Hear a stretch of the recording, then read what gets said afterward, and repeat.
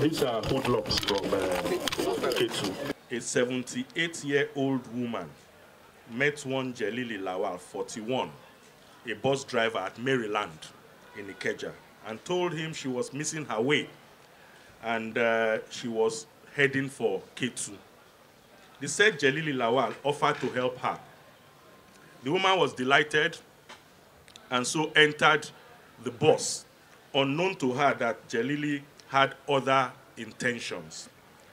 The suspect drove the victim to a location in Olutsi village off Ade Jones, Ikeja, and raped her without regards to her old age. While the suspect was at it, the woman let out a cry of help, which attracted someone in the neighborhood, who quickly called the police and directed them to the location where the cry emanated from. This was how the police caught the suspect in the act and rescued the old woman, who was already bleeding profusely from her private parts as a result of the assault on her dignity.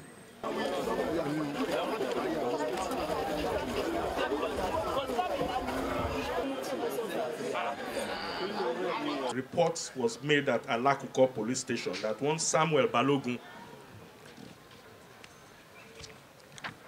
of number 14 Ademola Abiola Street, Alakuko, Lagos, took a 12-year-old girl to an uncompleted building and had unlawful carnal knowledge with the child. The said Samuel Balogun was promptly arrested by the police and is currently undergoing interrogation by the gender section of the command. The suspect will definitely be charged to court for defilement at the completion of investigation.